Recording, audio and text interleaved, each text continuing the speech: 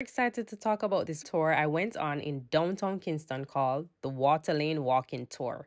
The tour is held once a month and you can purchase your tickets. You can purchase it online. The cost is 1,500 for adults or 1,000 for children. You get a guided tour guide as well as bottled water. I went around 11 a.m. and the sun was blazing hot. Make sure you wear comfortable shoes as you have to do a bit of walking.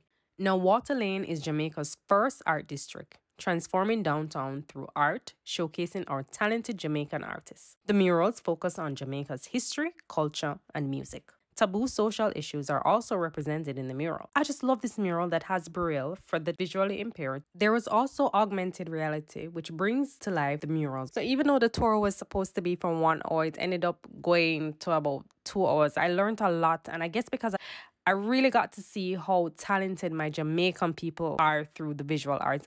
I think we need more cultural tours like this.